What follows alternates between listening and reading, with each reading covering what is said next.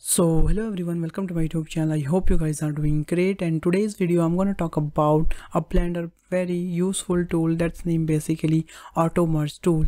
So basically, first of all, I just want to tell you how that auto merge is work basically. So what happens exactly whenever you wanted to join the two meshes and two vertices together, basically you need to select the both of them, something like that, and then you have to just press the M and you will see whole list of the merging basically. Then you can just click the like add center and something like that, and that's how you can merge the any vertices in Blender basically. But that is the manual process, okay? But there is one feature basically that's called auto merge feature, which is Blender provides. So how you can use that tool basically? So for that you need to just go to the edit mode of your basically mesh, and after that you have to just go to your right top corner. Here you will see a little icon basically. You need to just click this, and here you can see it is gonna enable, and after that you need to just also enable that your snapping option, and into the snapping settings you need to just select that vertices, and here you need to just select this closest as well,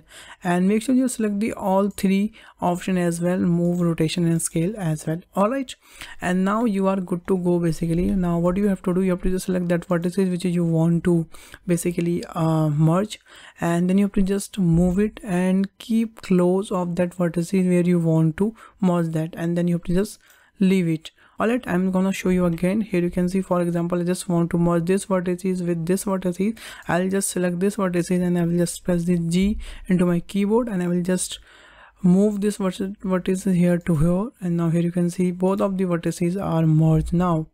Alright, so that's very easy and cool trick, so I thought I should share with you guys, and I hope guys you also learn a new tool, so it will definitely help you while doing the modeling basically. So thanks for watching this video guys. If you learned something in this video, please hit the like button, the share button and subscribe my channel. Also, if you have any queries, if you have suggestion, please let me know in the comment box. I'll definitely reply comment. So bye bye, take care and stay home guys.